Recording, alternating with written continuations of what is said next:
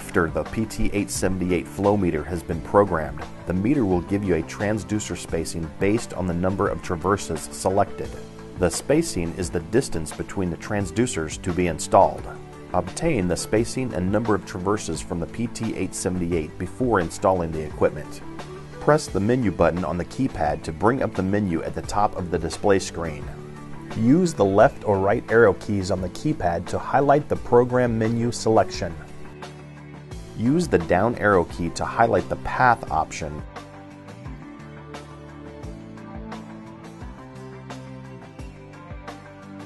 And press the enter button on the keypad. On the Path tab options display screen, you will see the number of traverses field and the spacing field. For an even number of traverses, the transducers will be mounted on the same side of the pipe.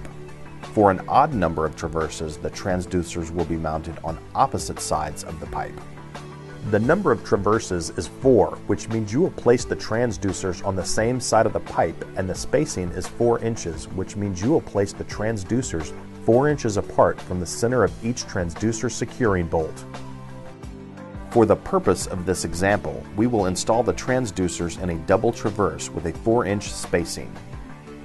The first step is to adjust the mounting fixture to the appropriate spacing. Separate the fixtures to be 4 inches apart according to the measurement scale on the fixture rail.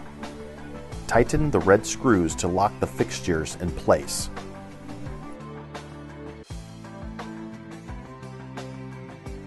In order to ensure the best accuracy for flow measurement, you must have a turbulent flow profile.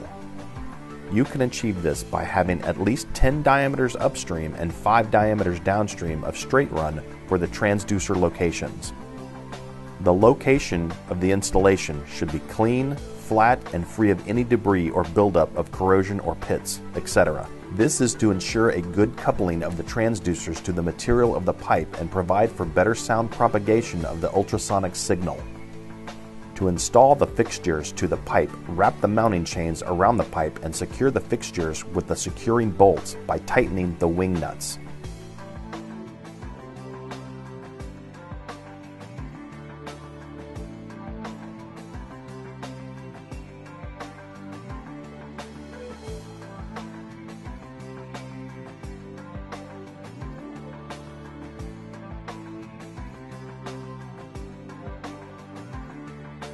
Ensure that the clamping fixture is installed at the 3 o'clock or 9 o'clock position on the pipe, never at the 12 o'clock or 6 o'clock position.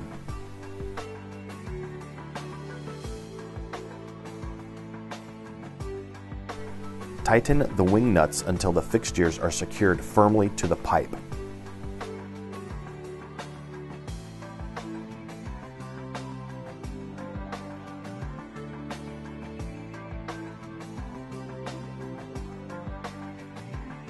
The flow direction of the process must be identified. For the purpose of this installation, the direction of flow is from left to right. Therefore, this location will be the upstream transducer location, and this location will be the downstream transducer location. Before installing the transducers, you must apply couplant onto the face of each transducer.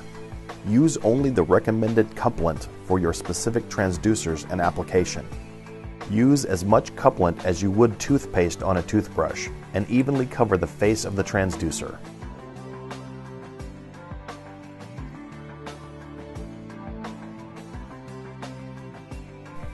For the installation, slide the transducer into the mounting fixture and ensure that the center bolt fits into the insert hole on the top of the transducer securing bracket.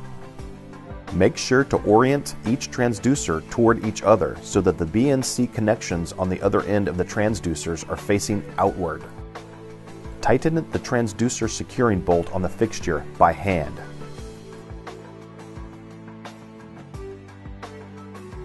Then tighten the bolt further by only a quarter turn of a wrench.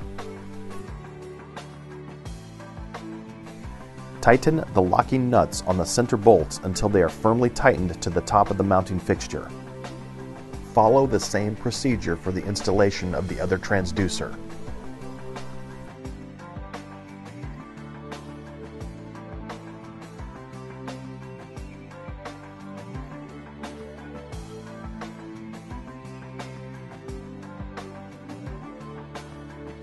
With the transducers installed, you are now ready to connect your transducer cables from the PT878 to the transducers in order to start taking flow measurements.